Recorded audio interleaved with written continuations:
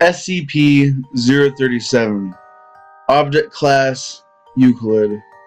Special Containment Procedures.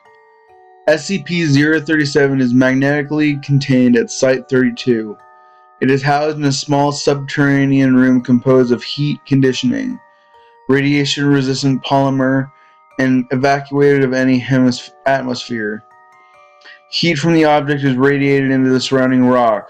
Should the integrity of the enclosure somehow be compromised, the emergency system will generate low-power argon plasma shield until it is repaired. The contingency of access denied. Description: the artifact was discovered in 1989 above the Beaufort Sea at approximately the North Magnetic Pole. Intense electromagnetic interference was reported by Canadian Forces Station Alert, followed by an extremely bright object descending toward the ocean from the sky. A SCPS Guardian responded and discovered the object wavering in an erratic trajectory about 200 meters above the surface of the water.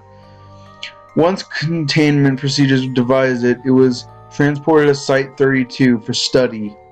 SCP-037 is apparently a star approximately 5 centimeters in diameter, with a luminosity of about 1 × 10 times that of our Sun, and a surface temperature of about 5,000 Kelvin.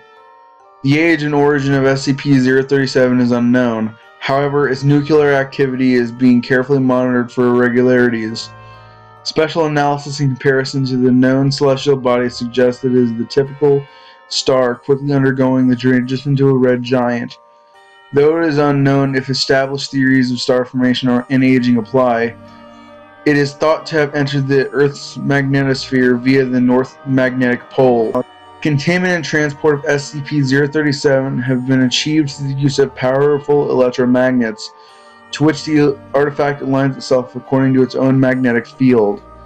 The primary challenge to containment thus far has been its powerful electromagnetic emissions, which are intense enough to be easily seen by the naked eye from the high Earth orbit. Its current enclosure is located deep underground to prevent detection and facilitate radioactive cooling into the surrounding bedrock. In effect, the entire facility is the surrounding volume of the Earth's crust act as a massive heat sink.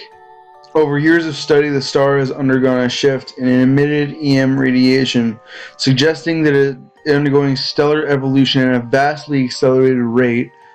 If the standard stellar models hold up, this will soon result in an increase in radius by a factor of 100 to 300 times, and a contaminant increase of radiated energy.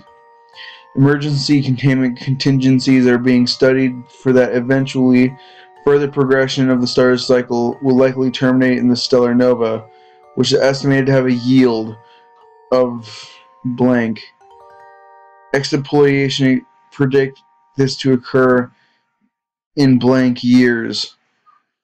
Research is underway for a method to arrest this development or to transport SCP to a safe distance from the planet before it occurs.